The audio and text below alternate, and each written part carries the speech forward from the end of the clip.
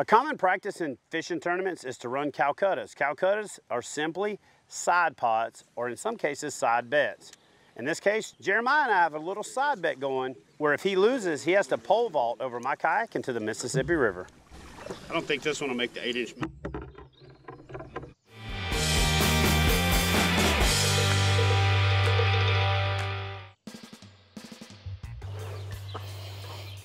You're wearing that? Is that the pole vaulter official uniform? I started pole vaulting when I was in middle school. I was pretty successful. I went to state 3 times in high school, placed twice, and then went on to college here at UW La Crosse. I made it to nationals 4 times. I was an All-American once. My personal best is 5 meters, so about 16 feet 5 inches. Do me a favor and try not to get too excited when you see me putting my power pole up and down today. Most athletes, fishermen included, have some type of superstition, like baseball players hopping over the foul line or rally caps.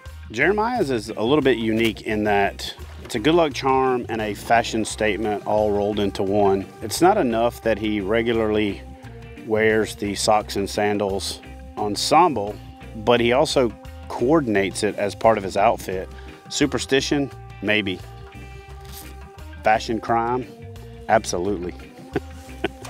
The big key to this smallmouth fishing, especially on the top water, is the hook set.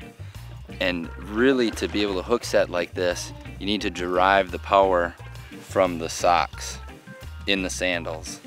So by having my foot up on the ledge in these socks and sandals, I'm really able to drive that hook home. Socks and sandals, baby, all day. So this smallmouth is pretty beat up if you look at its fins, and that's from protecting its bed. Predatory fish come in and they keep them away with their fins, and they clean off the beds with their tails and keep it nice and clean, free of debris, and that's what happens. Smallmouth, I think, are the prettiest fish there are. I just think it's a gorgeous fish. I love living in La Crosse. I came here for college and I haven't left. This is an outdoor lover's paradise. The fishing here is obviously incredible with being on the Mississippi River. We have 119 species of fish here. So obviously great bass fishing. This is actually the driftless area. So when the Ice Age glaciers came through, they actually missed this area. That's why we have these beautiful bluffs in our backgrounds. So if you're looking to have an incredible time, get out into the wild, enjoy some great outdoor recreation, La Crosse is a place for you.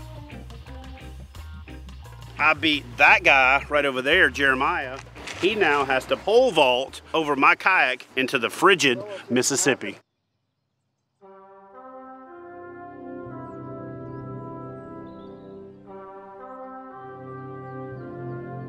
I'm not really sure what motivates someone to become a pole vaulter. I flew helicopters and airplanes in the military, and I have a great affinity for being in the air. I just don't see myself doing it by running as fast as I can with a fiberglass pole and sticking it in the ground and trying to fling myself over a bar.